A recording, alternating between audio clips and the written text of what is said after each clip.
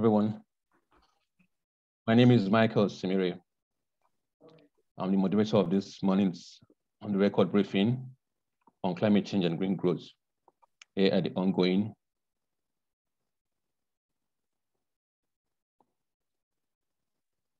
ongoing 15th conference of the parties to the UNCCD in Côte d'Ivoire, Ivory Coast.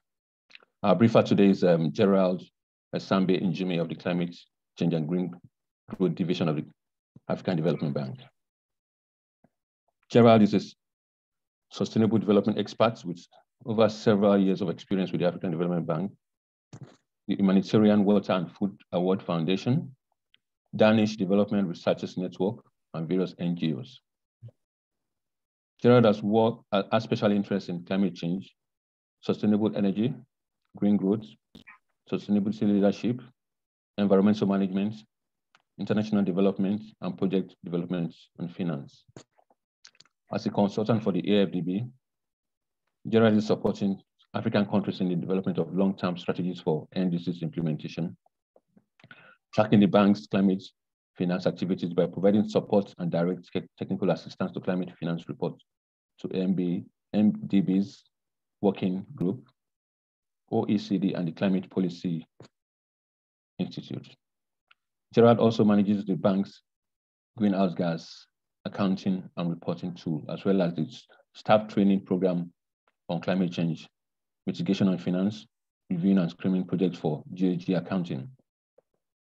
In his previous role as research analyst, Gerald contributed to the designing of the Sustainable Energy Fund for Africa, SEFA, Sustainable Energy for All Africa Hub, C4All, and the Climate Finance and Technology Network of the African Development Bank. Gerald reviewed and evaluated projects for the West Africa Forum for Clean Energy Financing, WAPSEC, on behalf of SEFA, and prepared projects preparation grants for bankable medium-sized private sector renewable energy and energy efficiency projects. Gerald holds a master's in sustainable development with specialization in climate and energy policies from Linköping University, Sweden, a graduate certificate in energy, environment, and sustainable development from the University of Oslo, and a Bachelor of Science in Geography from the University of Biu in Cameroon. Gerald has lived and worked in several Africa and European countries such as Cameroon, Tunisia, Egypt, Tanzania, Sweden, Denmark, Norway, and Côte d'Ivoire. Today, we will explore issues related to the AFDB's climate change and green growth strategy framework, which is supporting the economic ecosystem restoration agenda in Africa. Indeed, just yesterday at the COP, the AFDB launched the Africa Green Growth Readiness Assessment Report, which summarizes this initiative. Today, we highlight the bank's ecosystem restoration agenda as well as explained in reports. Please note that this briefing is being brought to you by the Health Journalism Network and the Robert Bosch Sifton in partnership with the UNCCD. We truly appreciate Mr. Njume for his time in being part of this briefing. Thank you for coming, sir.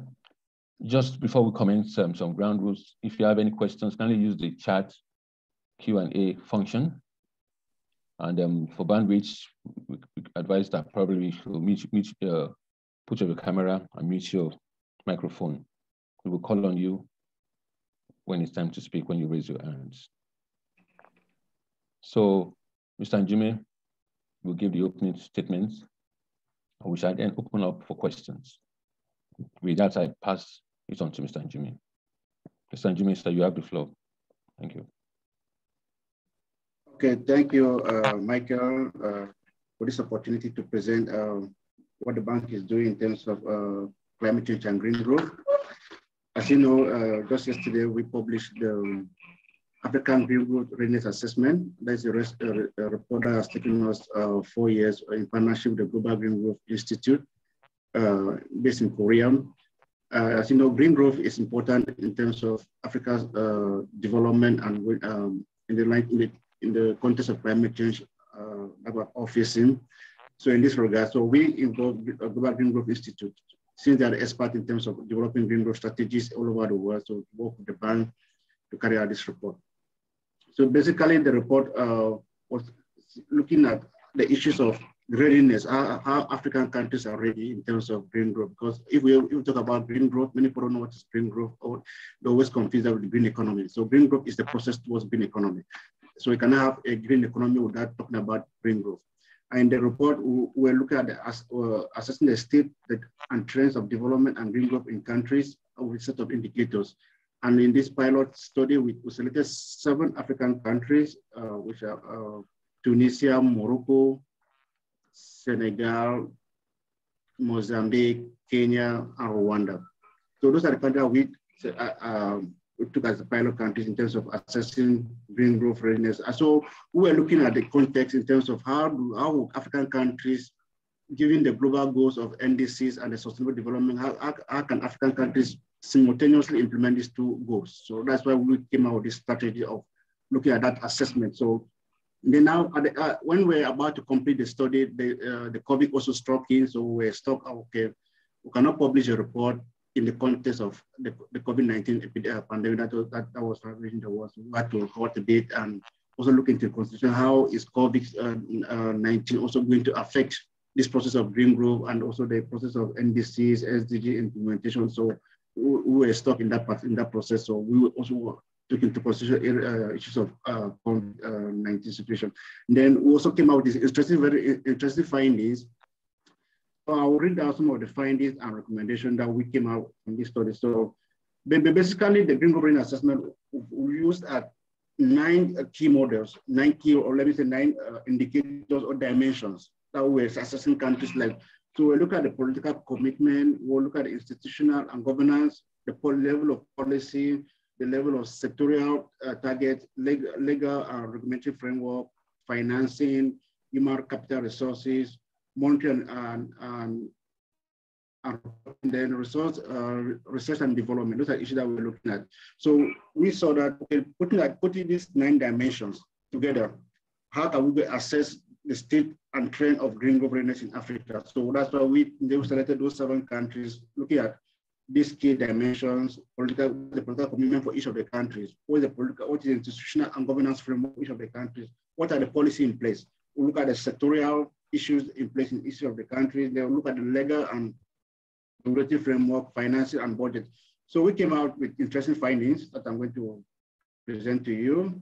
And besides the interesting findings, also look at good practices. We were not like comparing the countries, but we wanted to see what's happening in each of the countries. Like you see in Gabon, okay, now Gabon has a sustainable forest management framework that is there to manage the forest. And under the emerging Gabon strategic plan, the Green Gabon plan, they promote timber, agriculture, livestock, fishery as key sector to promote national value addition and diversity of the economy by 2025. That is for Gabon.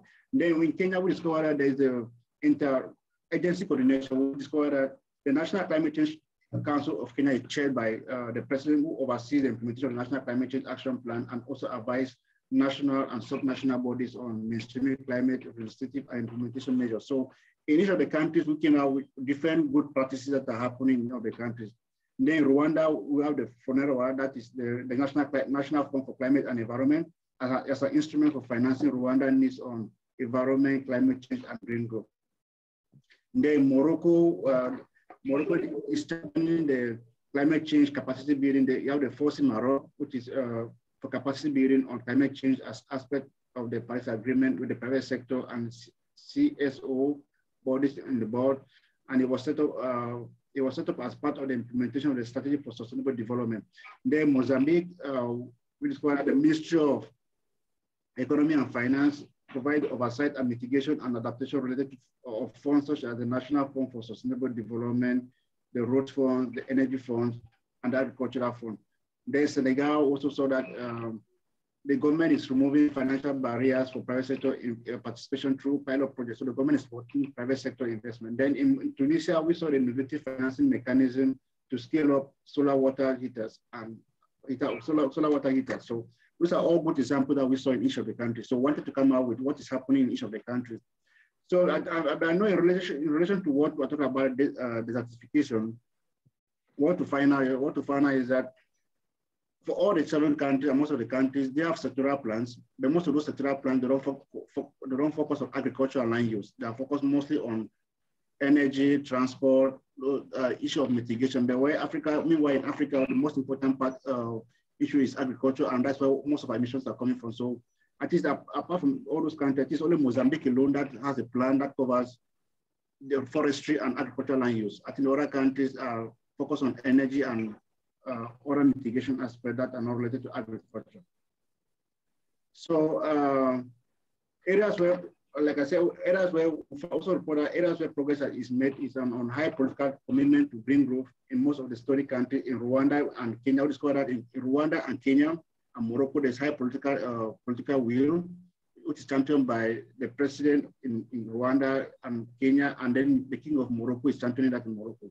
Then also, like I said, we found that all countries have developed national climate change or green growth strategies and in some complementary action plan, e.g. Green Gabon, Green Morocco Green Plan, and Emerging Senegal Plan.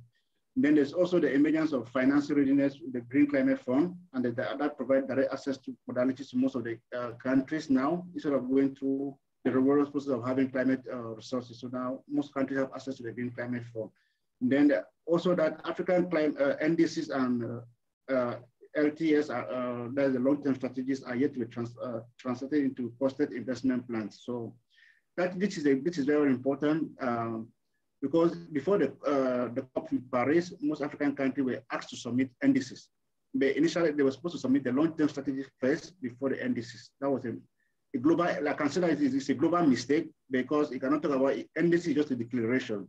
But what was supposed to be done was submitting the long-term strategies first, because long-term strategies are the implementation plan for implementing NDCs. So countries were just declaring NDCs, but the most important part was the long-term strategy they were supposed to develop and adopt within their national development plans before submitting the NDC. So that was not done. And now for you to implement the NDC, you need to have the long-term strategy and also make it to be like an investment plan to develop your country. But now the NDCs are just policy statements without any plan for implementation. So then there's supposed to be need for implementation and development of the long-term strategies. So there also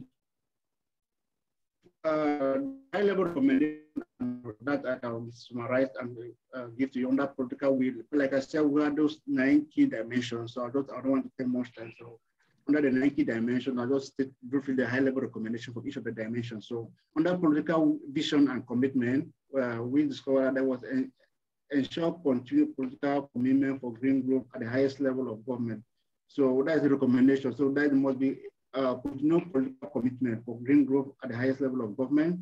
There must be increased green growth awareness at the level of government, local councils, local communities, and the private sector, including SMEs. So under institutional and governance readiness, there must be need to create a coherent policy environment that facilitates intergovernment coordination mechanism and key ministries involved in green growth, NDCs and SDGs. Then there's also must be need to strengthen capacity on horizontal and vertical coordination and provide technical assistance required for operationalizing green growth. Then under green growth readiness policy, there need to ensure the implementation of green growth strategies and policy by mainstreaming them into national development plans, engage in long-term plans for transitioning each African country to green growth. And then under sectoral readiness, there must be improvement in the sectoral plans in sectors with green growth potential, such as climate smart agriculture, renewable energy, energy efficiency, green transport. Yeah, this is more important because look at the COP that focus on desertification. Like I said during the introductory remark, that what we found was that most countries are doing well in terms of green growth, but they are focusing more on energy and transport and other energy efficiency systems like resource efficiency. But the key sector that requires a lot of attention that is focused on the COP is about agricultural land use, and many countries don't have sectoral plans in terms of developing climate smart agricultural system and also to make the agricultural system to be green. And then under legal and regulatory framework, there must be robust legal and regulatory framework reform that facilitate the introduction and adoption of green growth services and technologies that it must also ensure the enforcement of green growth legislation and standard. And then financing green growth, they must foster to foster access to finance, to green growth, in particular domestic resources, as well as there is generally no dedicated finance for green growth and SDGs. So that is also very, very important, even though countries are already having access to the Green Climate Fund now, but at the grassroots level, many are suffering or many face a lot of challenges to access climate finance. And we have carried out a study in the bank that we have now developed tools in the bank to help SMEs and CSOs to understand what is climate finance, because many don't know what is climate finance, and they cannot involve in something that you don't have an idea of what it is. And so that's why there's a need for preparation of bankable projects. But before they develop bankable projects, there must be a need for developing the technical capacity that help them to understand what is climate finance, climate change, and how to mobilize resources. So that is also very, very important. And then that also linked to the issue of research, development, innovation. They must be provided with local incentives, and institutional knowledge also need to be scaled up in terms of how local knowledge can be scaled up. But we know in Africa, we have a lot of local knowledge that is not scaled up. We're doing things at a local level that are part of Green Group, but not nobody's taking them down as important. So there must be need to promote local knowledge and institutional knowledge. The human capacity, I think we also discovered that most schools and universities don't have programs in terms of climate change, even in the universities, in the community, but they have courses. Like we discovered there were just few courses that this environment, but like a whole program in African countries or universities, we have programs in terms of on green growth, climate change, environmental sciences, that most universities don't have those programs. And especially in most Francophone, like what you saw in Gabon, they don't have any program on environment, science, and climate. Then there's also the need to develop monitoring and reporting capacity, MRV, to enhance reporting of and collection of data.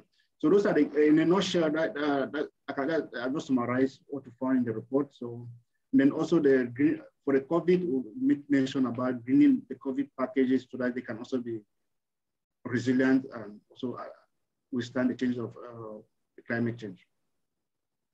So that is a nutshell, is a summary of the report that was launched yesterday. And the countries that were piloted are, like I said, there are 7 countries: Morocco, Tunisia, Senegal, Gabon, Rwanda, Kenya, Mozambique. Those are the 7 countries that were used for the study. Thank you very much, Gerald. Thanks for your insightful briefing. So I would, before we kick off, I made said some things you said about the your reports. You said that you discovered that several countries they didn't focus on land restoration. They are looking more into energy and transport, and that you found challenging. Am I right? Yeah, you're right. Yeah. And that you talked about the need for political will, that some countries actually demonstrated this political will in their endeavors, like Kenya, Rwanda, and Morocco. Before going, I want to ask, what was the criteria of choosing these 7 countries? Why did you pick out these 7 countries? Yeah, the first criteria is that the bank is an African bank, and what we did was that we did consultation and wanted to give representation to other regions. So the 7 countries represent the 5 regions of Africa. Okay, North Africa, you have and we have 5 regions in Africa, about geographical regions. You have North Africa, you have Morocco and Tunisia. West Africa, you have Senegal. Central Africa, you have Gabon. East Africa, you have Rwanda and Kenya, and Southern Africa, you have Mozambique. So we cannot, like I said, this is a pilot. We're thinking of if we have more resources, we'll go to another set of countries. So like for the pilot, we needed to select few countries. It was supposed to be 5 countries, even though we added 2 extra countries to make it to be 7. So what we did was that we needed to give geographical representation of all the 5 regions. Okay, thank you. Before I open the floor to the, I want to ask one question more. Those countries that you said that didn't do much in terms of land restoration, is the bank, do you have any intention to help them to focus more on these areas going forward? Not that I'm not doing much on land restoration, but like they're doing it. What I was saying that in terms of quality, okay, like policy, how do they, what the countries are doing so much, they don't have documentation to show that what we are doing in terms of policy and the sectoral implementation. But in terms of renewable energy, there are already strategies and there are sector papers that they have in those sectors. So I think what we need to do is that we help the countries to document what they're doing. Because all the countries have the Ministry of Agriculture and Land Use, Forestry, they are all there. But apart from what I say is that it's only Mozambique that took forestry and REPLOS as champion for its green growth, back towards green growth. Okay. Okay, let's open the floor for, we have some questions here. There's one from an anonymous attendee, because this forum is open for everyone, not just our fellows. His question is that, to what extent is there a gap between countries' promises and their policy plans? Which countries are doing well to keep their promises? Okay, like I said, the key recommendation for this study that I'm not really elaborate more is that out of the 7 countries, we categorize those 7 countries into 3 several layers. So the countries that are doing well, we have Morocco, Tunisia, and Rwanda, that are countries that are doing well. Then the second country was a group of countries, we have Senegal and Kenya. Then last we have Gabon and Mozambique. So in terms of those countries that are doing well, in terms of policy and implementation, those countries are doing well. And that's why we have the highest level of political leadership, and also legal environment is very conducive. Then they also have the financing that is being channeled down to the Ministry of to promote climate change and green growth activities. Meanwhile, the other countries, they are still struggling to pick up or to catch up, because what we should understand is that climate change or green growth sustainable development is like an indicator, or like let me say, a byset of development. You cannot say that you are developing when you're not doing all those things. So they are just like a fallout of development plans. You see that all these countries that are trying to strive towards sustainable development, and are doing a lot in terms of policy. Like, look at what's happening in Rwanda. You see the country has good leadership. The sectoral policies are there. The president is championing all this environmental campaign and everything. So it's now everything is in place.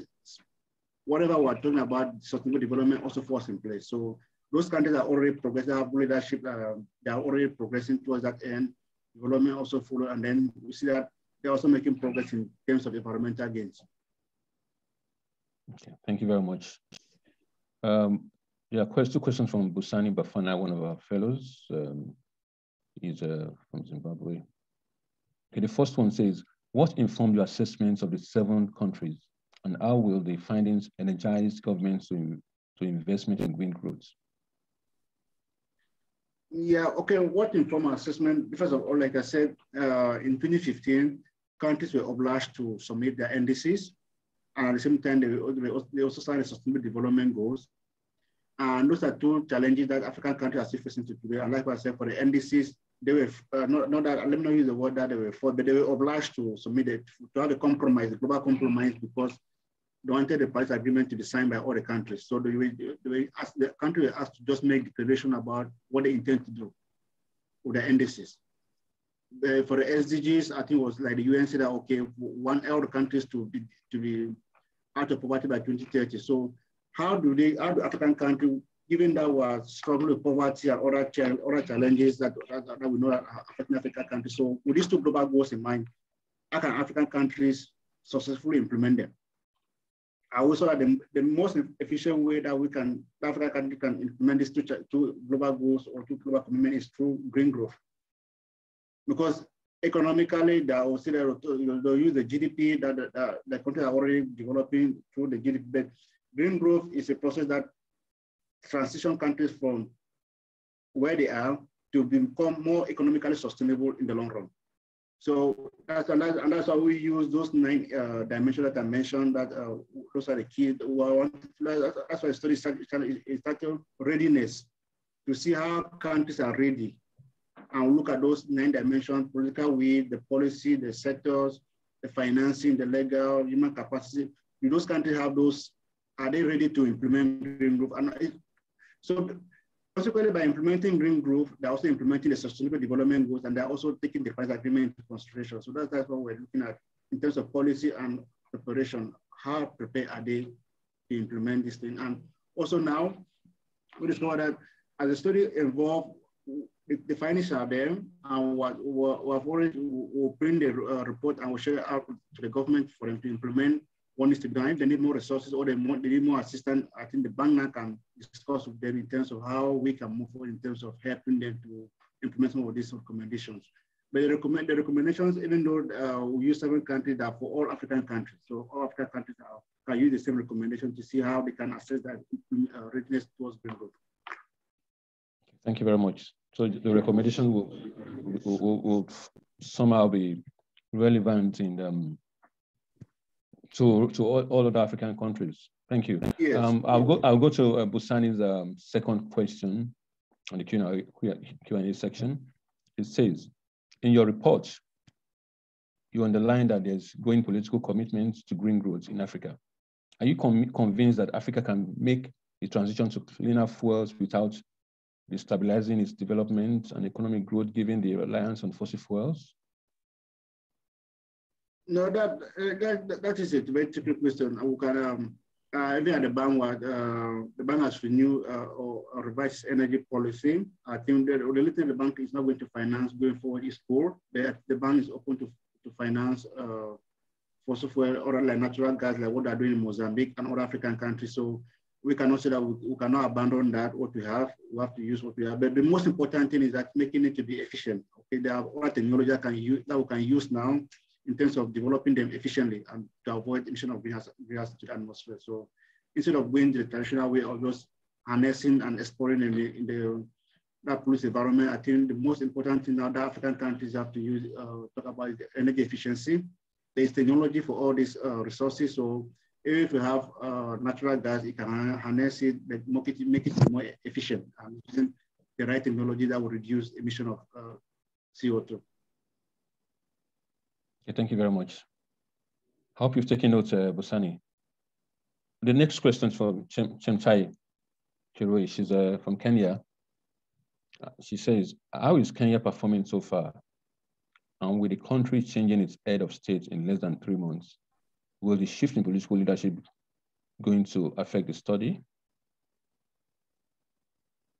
Yeah, I think that is yeah, that's a political question. And like we said, Kenya, in the report, we classify Kenya in the second tier of countries that are performing very well. I think Kenya was not able to count to the first tier. The first tier had Morocco, Tunisia, and Rwanda. Kenya came in the second tier of countries that are performing very well. So we believe that what matters in Africa is the political transition. If there's smooth transition from President Kenyatta to whoever is coming to be the next president, I think, and they already have the green growth strategy that they have adopted. The national climate change plan is also there. So I think what matters is implementation and also political transitioning.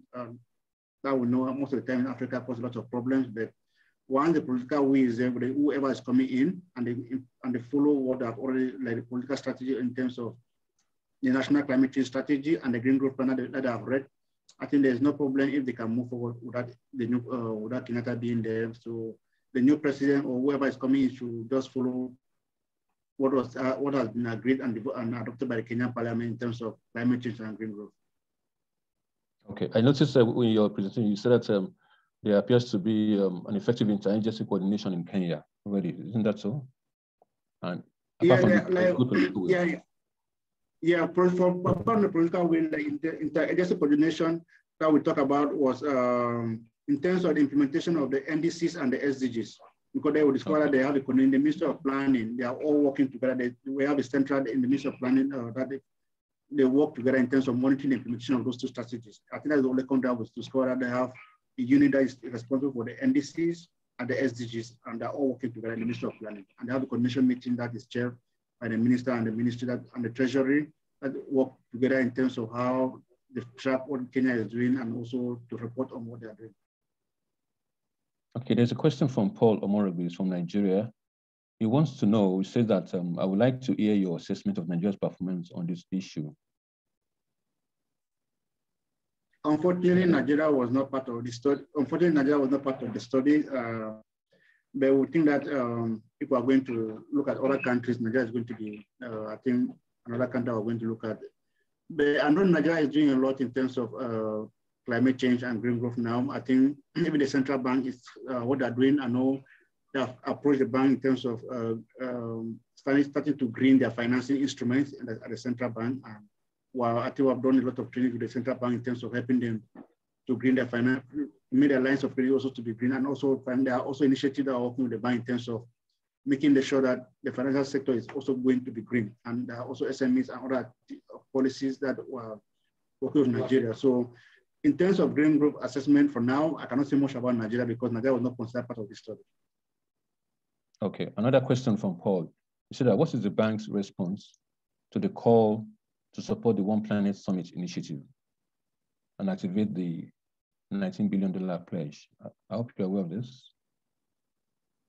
No, for the One Planet Summit, I think we at the bank we have adopted the Africa Adaptation Acceleration Program, the AAAP, which is a very, very ambitious program that the bank that was launched last year in the One Planet Summit. Anyone can go online and look at it. The AAAP is a very, very ambitious program, and that program during the One Planet, there were 10 SMEs were awarded this last year, and during the One Planet Summit, they were given an award in terms of what they're doing in terms of climate change adaptation and resilience to those NGOs or initiatives that promote innovative mechanism or instrument for, especially most of the winners were of agriculture. I think there's a link that anyone can look at it online. Most of the winners for that program were agriculture. They come up with new food system, new way of farming, and how to restore land, and also to ensure food security. So the bank has adopted that ambitious program that is there to support SMEs and support entrepreneurs in terms of building adaptation and resilience in African countries. So it's a very, very ambitious program that is part of the 1 billion or the One Planet Summit that the bank is working with President Macron. And that program is being led by the bank and the Global Center on Adaptation. Okay. Thank you very much. I want to know what the intervention of the bank is to this project, or the Great Green Wall project. It's been it's a major project.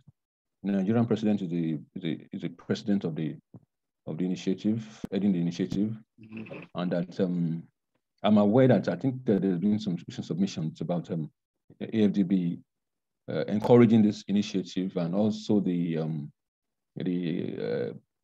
worrisome Lake Chad area. So what are you doing about it? Can you use the opportunity to brief us about what the AFDB is doing to support the Great Green Wall initiative? No, under the Green Wall initiative, we have an ambitious program called the Desert to Power. That was, the Green Wall program was started by the AU and the FAO. So the bank came in and that the FAO are doing the land restoration desertification program.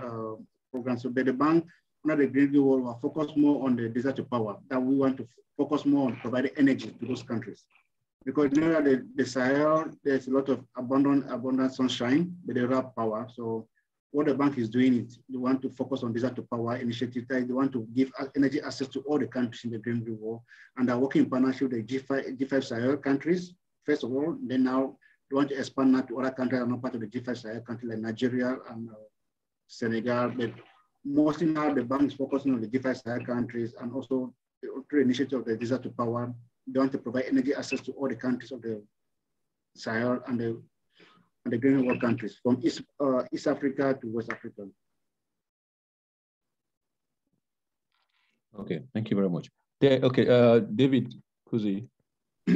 David Kazi has a question for you here. He says, how have the small island states like Mauritius, it's from Mauritius, by the way, been performing so far?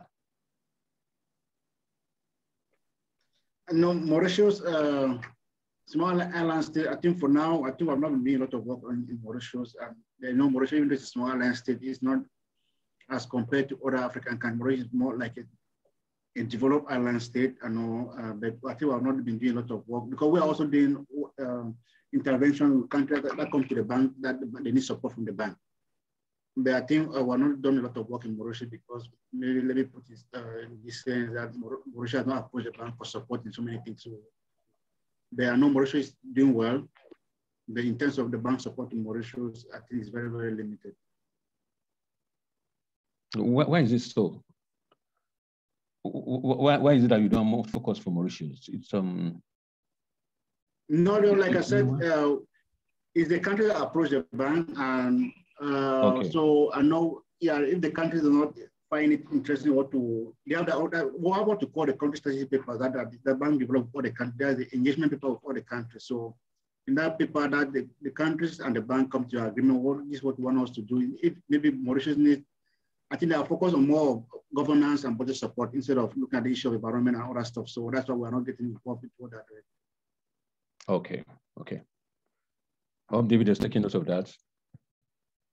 So Jupio Zulu has a question for you. It says, how is Zambia performing in terms of management of forests and green environments? Okay, I think this is important to let know. They're asking questions individually, but just to let you know that we are working on a project called African Green Growth Readiness Assessment that is going to come out very soon. We're going to start working on that project as soon as possible. That is going to rank countries in terms of their performance on environment and green growth. I think all these countries about the countries, because I cannot talk about Zambia now or this country, but I know that that report is going to, that assessment is going to come out, or the index is going to come out very soon. That will rank all the 54 African countries in terms of green growth readiness or performance. So there are no, Zambia is doing well in terms of climate change and green growth issues. I think they're trying to green the mining sector, and they're also trying to green a lot of environmental stuff in terms of agriculture and land use restoration. But I cannot give a specific example about what they're doing because I'm not, this report was not focused on Zambia. But any country that was not part of this study, we are going to come out with the index very soon that will rank all up 54 African countries in terms of that green growth performance and indication of how that, what is the policy and the environment that are operating on. Okay, thank you very much. I remember when you I'll appreciate if there are questions related to the report, specifically to the 7 countries, and not just go to, I know that people who are concerned about the individual country, but this, I cannot give you answers to what I don't know. I think we'll focus on 7 countries. Maybe the general question about what the bank is doing in terms of all the key initiatives that the bank is working on. I think I appreciate your answers to all those questions. Okay, thank you very much. But yeah, I want to ask, I'll ask a question, but before we go on, I remember when you started, you made a clarification. I think our fellows need to take note of that. You said that between green economy and green growth, that people are mixing them up. Can you just use this opportunity to give us an explanation? Yeah, green economy is like the end of it. It's like the end, but green growth is the means to green economy. Okay, so yeah, green growth is the process to attain green economy or to attain sustainable development. So the people just talk about green economy without knowing. So we're trying to look at what is the, like I said, we're looking at the process and the readiness. To what extent are the countries ready to implement this process, to implement this transition? Because green growth is a transition stage. So that's what, I don't want to put a conflict between the two. Because if you talk about green economy, it's like a very big word without any substance. The green growth now has the means to the end of, which is the green economy that we're all aspiring, like climate resilient economy, low carbon economy, that all the end process. The process is what we're talking about. Thank you. I want to believe that the report also revealed the fact that, despite the fact that a lot of countries are having better access to finance through the Green Climate Fund, for example, that there are still challenges inherent in the efforts being made to access green financing to be able to implement climate actions and all those things. What is the AFDB doing to assist countries to better access climate funding?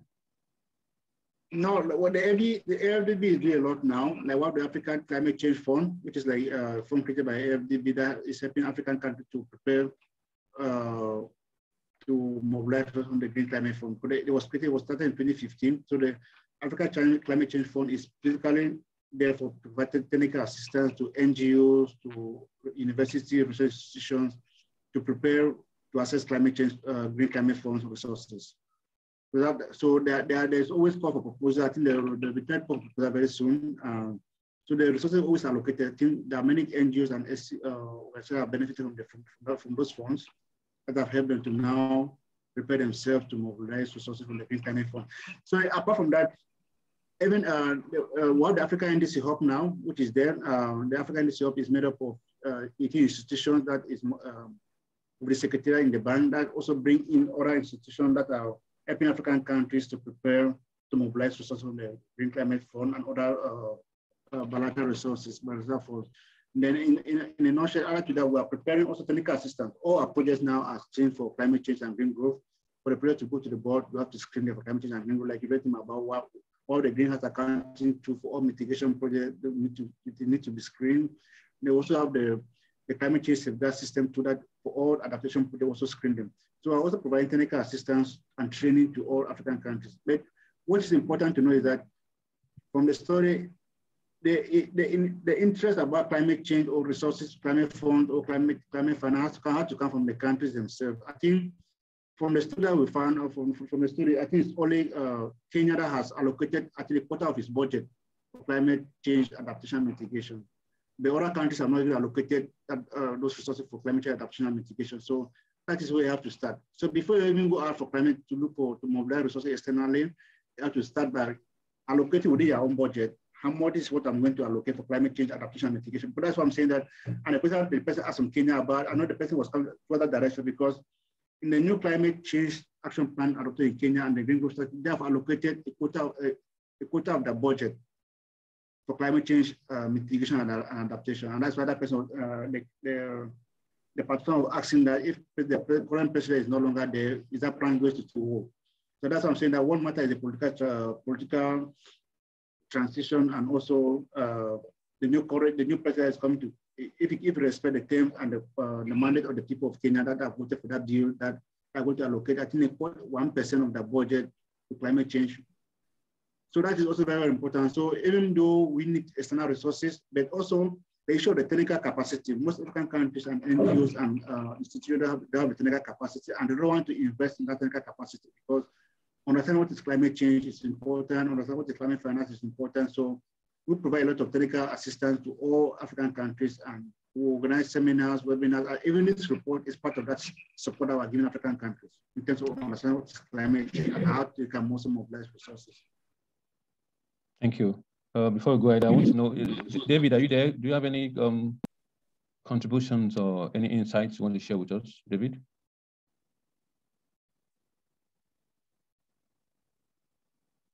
Hello, David. Are you there? Are you talking about David Akana, Mike? David Akana, sorry. Sorry about that. Oh, okay. Yeah, David, right, because we also have another David. David Cassie from Lesotho. Sorry. Right. Sorry for Mauritius.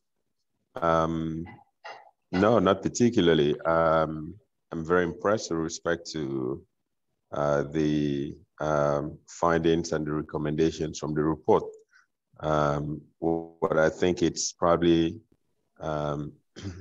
very pertinent here, it's the fact that from the bank's perspective, the intention for them is that other countries, yes, the study might have only been in 7 countries, but the expectation is that the recommendations can be applied, in other countries as well. Yeah, interesting report based on the launch that we had yesterday. And I probably would, call on the fellows as well as anyone else who is following to sort of, find a way to have access to the report. There's a lot that you can write about with respect to green growth on the continent at this point. To what extent are we greening our economies? Where are we right now? What are the perspectives? So I see a lot of storylines that are emerging from this. So nothing very concrete other than probably allowing the reporters to continue to quiz Mr. Esambe, who obviously participated in the design of the study itself. So once again, maybe just to thank Gerard for accepting to participate this morning. So yeah, over to you, Michael. Thank you, David. Gerald, would you mind sharing the link to the full report with us? Okay, I'll do that. I'll share the link. I'll share the link with you. Yeah, we're rounding up. But before we go, I remember one statement you made, which I found rather disturbing. You made one remarks concerning the that NDC is coming before the long-term strategies. You said NDCs, long-term strategies are supposed to come before the NDCs, but instead the NDCs were prepared before and submitted even before the long-term strategies, which we're trying to resolve now. What is the implication of this, and what is the AFDB doing to help address this challenge? Because I'm personally aware, even in Nigeria. In fact, today there's a meeting in Abuja concerning the initiative to initiate the project. So what are you doing concerning ways to address this seemingly disturbing development? Thank you. Okay, thank you. That's a very important question, and it's good that you captured what I said. So I think the issue is that there's the climate change movement, or the UN movement, in terms of having a consensus with all the countries. Like we know, they don't want the COP, the Paris Agreement, to fail. No, France being a strong country in terms of diplomacy and politics, they wanted every country to come on board and also have a consensus in terms of having all the countries to sign the Paris Agreement in 2015. So they did everything possible that all the countries to come out with the NDCs, and they should just have a consensus and just move on. And okay, now, so now you see that you have taken more than how many years since the Paris Agreement was signed in 2015? Now it's 7 years. I think they're still struggling. Now the countries are still revising the NDCs even. And countries are not even finished developing the NDCs. In Africa, just one country has developed a long-term strategy. Only Benin has developed a long-term strategy as of now. So the long-term strategy, the investment plan, because the NDC is just a political statement. Like your President Buhari can go there and say, this is what I will do, this, blah, blah, blah. But now the long-term strategy is the investment plan that details what you need. And that focus on the key action plan, the budget, and everything. And that has to be linked to the national development plan of the country. So almost all the NDCs that was submitted in 2015 were not linked to the national development plan of the country. They were just political, they were just empty statements. They are not tied to the national development plan of each of the countries, none in Africa. And those NDCs were developed by consultants, they were not even developed by national experts most of the time. I know the UNDP sponsored that. They use a lot of resources from the UNDP to hire local consultants to develop the NDCs. Yeah. So you see that now they're still struggling to develop the second revised NDCs. Then now, I think now they have the Glasgow Climate Pact, which is there to emphasize that they have to do now or develop the long-term strategy. So only Benin has developed the long-term strategy in Africa as of now. But interestingly, Ethiopia and Rwanda, they have developed their green growth strategy since 2011, and that's what they translated into the NDC, and that's why they don't have any problem.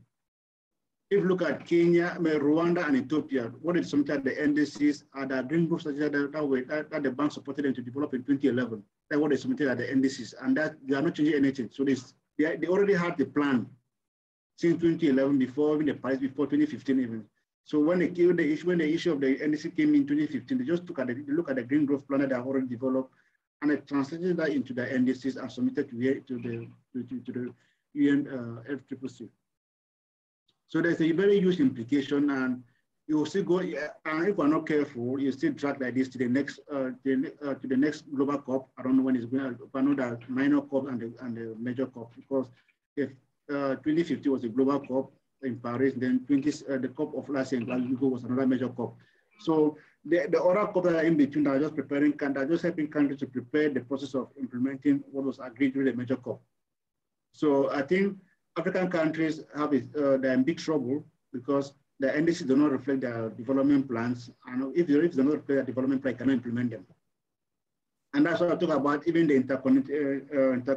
interlink between all interconnection between the Ministry of Planning, Ministry of Finance, and all those things have to come on board in terms of if you're not linking them together, and then you just leave it to the Ministry of Environment, they just the paperwork in the Ministry of Environment is not taking any country and but if they bring the Ministry of Planning in, Ministry of Environment, and Ministry of Finance, they sit together and they come up with an investment plan, which is like a long-term strategy that I see that they are going to put that into the national development plan that is going to work. So that is the issue that we're stuck. And the bank is also supporting countries now to understand that you have to develop the long-term strategy. I think we have our new climate change action plan that we have developed, and the climate change policy, the framework that have the policy, the strategy, and action plan is taking that on board. And we're seeing how we're going to see how we're going to support countries to start developing the investment plan. We have already started the process of supporting countries to develop the investment plan. We can also support the investment, the long-term strategy, but the NDCs involve more political will from the countries themselves. We don't have any power to do that, but I think we're advising them to provide technical support to understand what needs to be done. Okay, thank you very much. We have a couple of questions in the Q&A section now. Paul Omoregbe, I don't understand what you said. He said no country. Is this all the 7 in the study or none at all in Africa? I'm not clear with that. Can you explain your question better? We'll go to Robert Amalemba. Robert says, hello everyone. Away from the gloom and doom predictions common in climate reports, I'm happy with the droughts in numbers. 2022 report released on Wednesday by UNCCD, which among other things talks about a UNCCD public awareness campaign to showcase solutions and rally global action on droughts. Do you feel the solutions approach will hasten the adoption of Abidjan call? I think it's asking about the report that was launched by UNCCD. Yeah.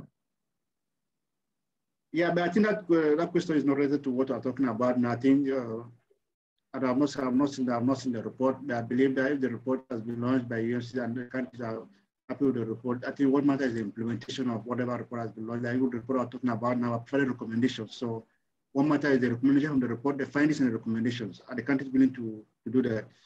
So like we said, land regulation and desertification and drought are very, very important because Africa's water system is on welfare system. So it's important that we take those recommendations seriously, and green growth provides a lot of opportunities to green our system and to also understand our local environment and know what is happening in our local system. So how can we do things better? So that is very, very important. Okay, thank you very much. Okay, before I go back to our host, just a quick question from Paul. He says, NDCs do not reflect development plan. Is this the situation with all African countries or just the 7 in the study? I just answered that question that the NDC do not reflect. And that's why I was saying that they did the NDC before the long-term strategy with the investment plan. So I think I've answered that question before. So they have to go back to make the NDC to reflect the national development plans of each of the country, which as of now, they don't reflect those development plans. Okay, thank you very much for your time. We appreciate your insights. We are running out of time. We'll be rounding up very soon. I want to go to our host to give us any comments or any concluding statements. Thanks, Michael, and thanks so much, Gerald, for your time and answering so many questions from our participants. I'm sure they've all found that really useful. For our participants and fellows, I've posted a link to the report in the chat. So if you want to have a look in more detail at what Gerald has been talking about, you can look in the chat. And yes, once again, thank you so much, Gerald, for joining us today. Thank you, Gerald. Okay, thank you so much. It's my pleasure, and I'm happy that with the questions. And like an African myself, I'm coming from a rural African, rural part of Africa. My village is also rural, so I know that there's a lot of work for us to do in Africa, and that's why I found green growth and sustainable development very interesting. So what I advise is that we have to look at our local environment, or have local solutions. As journalists or as media practitioners, let's also try to go back to our roots and see what is being done there to also promote our local initiatives. It's also very important. That I also, it's embarrassing to me that as I was growing up, I only came to know about